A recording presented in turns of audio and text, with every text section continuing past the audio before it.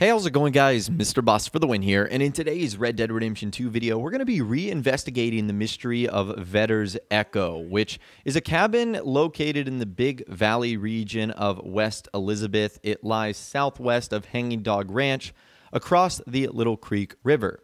And you guys probably famously know this cabin as the Jump Scare Bear cabin, because if you actually go to this cabin for the first time, you will be met with a large grizzly bear, which will attack you whether you enter from the front or the back, something like this.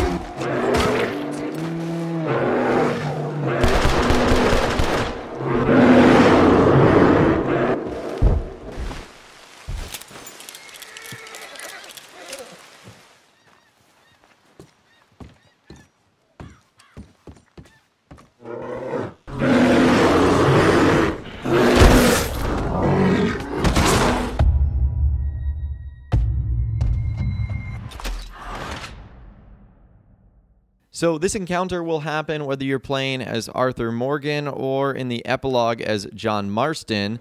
And as we've investigated in the past, there's a couple of interesting things about the cabin itself. First of which, let's talk about what you can actually find in there. The first two significant things I would say are these two poems that you can find inside of the desk drawers. The Dear Annabella poem and A Day's Walk poem can both be found. Now, at first, I thought, and this is just one of my own personal theories, that this was the secret cabin of Dutch van der Linde, because we know that Dutch had a lover before the game started, and that we hear about throughout the story, Annabelle. So you think Annabella, Annabelle, very similar there. Inside the cabin, you can also find a pipe, which is a specific request from Dutch that you get in Chapter 2. So that's where that theory sort of comes in, that this used to be Dutch's secret cabin. There's a handful of other things in there as well, a pocket watch, cigarette cards. You can also find a cheat code in there as well. You want punishment. Now, there are a couple reasons to suggest that this is not Dutch's cabin. Like, for example, inside there is a dead man who was actually killed by the bear. He lies face down on the edge of the bed, and across from it sits a messy desk and a typewriter. And beneath the desk lies an upturned easel, likely having been knocked over during the bear attack. It also makes you wonder why Dutch would ever be out here, what he would be doing in there. You never really see him away from the gang. So why all of a sudden would he have this little secret cabin? Although Dutch does have a ton of secrets, so it's not totally shocking that he might have a secret place to write poems. He does do a lot of reading and listening to music, so it sort of fits the theme of what Dutch might ultimately do during his free time. But the big mystery that we're going to be going over today is that large grizzly bear might not have just attacked Vedder's Echo. This grizzly bear might have been a serial killer, if you want to call him that, and that it looks like there were multiple locations in which he attacked. So if you actually go to the southeast and sort of go up the cliffside, which at first I was like, I have no idea where I'm going here, or if my horse is going to fall over, if this is going to be the end of me right now. But I ended up traveling up the cliffside, and there was an interesting discovery that can actually be made. So on the cliff, you're actually going to find like a little bit of a tent, another sort of secret campsite. Although it looks like something has severely gone wrong here, as you guys can see. So immediately the first thing I noticed was the blood-stained tent. And we'll talk about some of the stuff that you can actually gather from this location. But just looking at the tent itself, I think it's very clear that this same bear that was in Vedder's Echo basically just started up here and was making his way down the hill.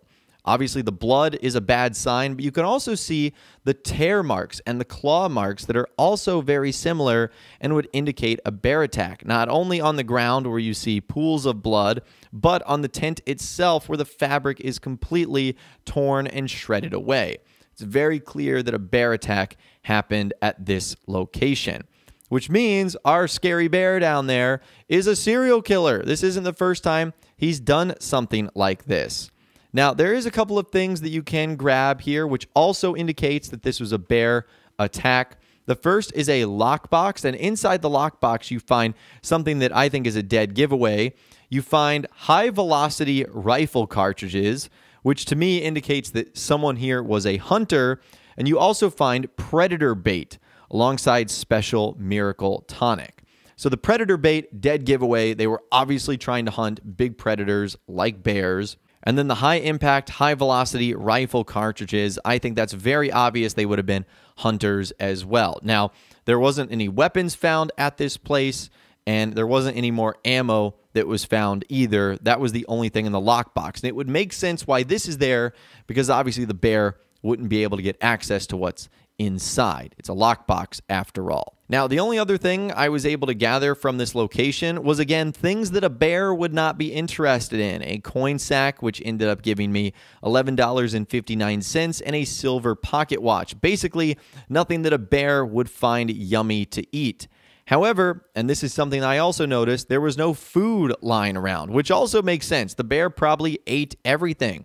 So that's why you see like shattered dishes, overturned pots and pans, because any food that was here was probably consumed by the bear. Now, the only other thing that I was able to gather from this location, which also sort of makes sense why I didn't find anything, was simply just moonshine. I can't imagine a bear was going to be indulging in any moonshine. So it's not surprising that the bear ended up leaving that behind. Now, you also can't really do anything to the tent area itself. It's fixed in place. It can't really be destroyed. Even with like a fire bottle or dynamite, you can't really do anything in this area. But this is an interesting little secret here. I mean, it is cool, the stuff that you can get, like the predator bait and the miracle tonic pamphlet, and just some other like little goodies. But I think Rockstar put this here to tell us a deeper story of what's going on at Vedder's Echo. That the bear was not just like stumbling his way and found that cabin. Like, this bear was a mean serial killer bear, if you can even call a bear that, because that was not his first rodeo in taking someone out to get some food. So it really just makes the story all that much darker and creepier, that bear wasn't just really hanging out in that cabin, but instead was going from campsite to campsite, cabin to cabin, looking for people as their meal. And that was going to be either Arthur or John if they did not act swiftly enough. So I thought this really added some fun to the mystery here, as much fun as getting eaten by a bear could be. But I found this little secret of Vedder's Echo to be very, very cool, or this extension to the story. I'd love to hear from you guys in those comments down below. Let me know what you think about this new addition, this new find to Vedder's Echo. And you can also reach out to me on my Facebook page if you have questions or want to send me photos, videos, messages, and more. If you guys did go on to enjoy this video, though, a like rating would, of course, be awesome. And be sure to subscribe to my YouTube channel if you are new, or you want to stay up to date on all the latest GTA and Red Dead Redemption videos that I'm doing here on my channel. And be sure to ring that notification bell as well. Sometimes YouTube just doesn't work, and if you ring that bell, you'll always be guaranteed to be notified when new videos arrive. But of course, as always, guys, thank you all so much for watching. Take care, and I'll see you guys in the next video.